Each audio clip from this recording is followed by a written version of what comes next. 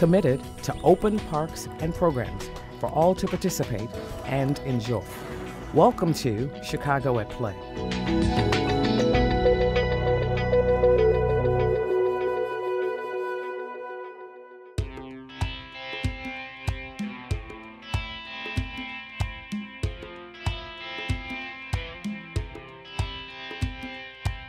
The Chicago Park District has made it a priority to ensure that any person, regardless of age or physical disability, can have access to all parks and programs.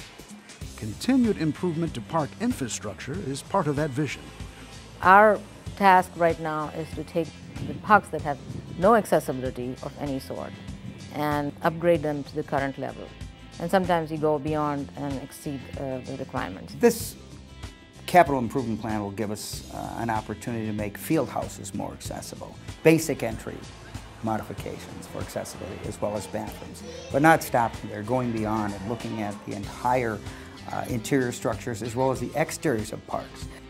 The release of $25 million in bonds could bring the city parks into compliance with federal disability standards. From field houses to lakefront trails, some of the 570 parks within the Park District need these accessibility renovations. We want to add more beach walks than we presently have at our beaches. We're up to 15 in '08. We want to add a couple more in '09. Some of them had mats. We now want to use solid surface beach walks as much as we can, making sure that the end of the walk ends at the water line or possibly has a ramp in some cases that goes down into the water. We want to make sure there are smooth transition points off of the concrete pad. Once we have that accessibility to the beach, we are required to have some sort of facility for the people to use the beach houses. So now the beach houses have been upgraded as well.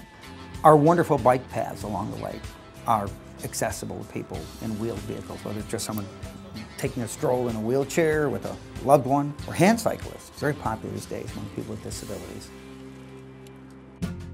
City playgrounds are also getting a makeover, allowing kids and adults the opportunity to come out and play.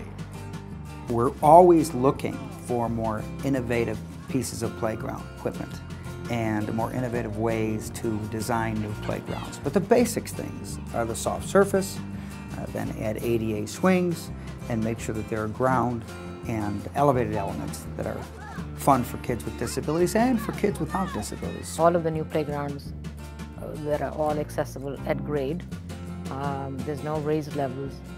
So almost everyone with any kind of difficulty or accessibility issue can actually use the playground and enjoy it. In terms of facilities that were built for people with disabilities, the White Sox field, the so-called Miracle Field soft surface on the south side, and our asphalt wheelchair softball field. It was designed for adults to play wheelchair softball on the north side at the California Park McFetridge Sports Center. These are bellwether facilities, more of which we want to find space for.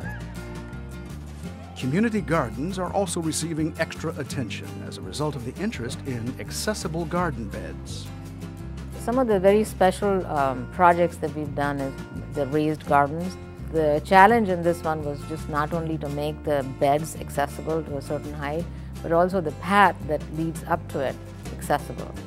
And then at the same token, we have to make sure that there's parking available in the park, all the access paths are accessible, smooth, and the transitions are good. And then also the field house that's next to it is also accessible, so people can get in there and use the washrooms and the other amenities that are in the park. When you look at one little piece, you have to sort of, it triggers other items, other amenities that have to be upgraded as well.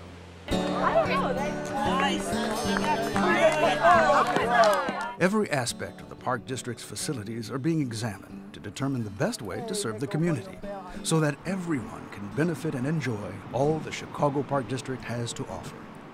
With this initiative, we are trying to make our parks as accessible as possible and benefit all people in Chicago, and create a kind of prototype for other parks to take lead from.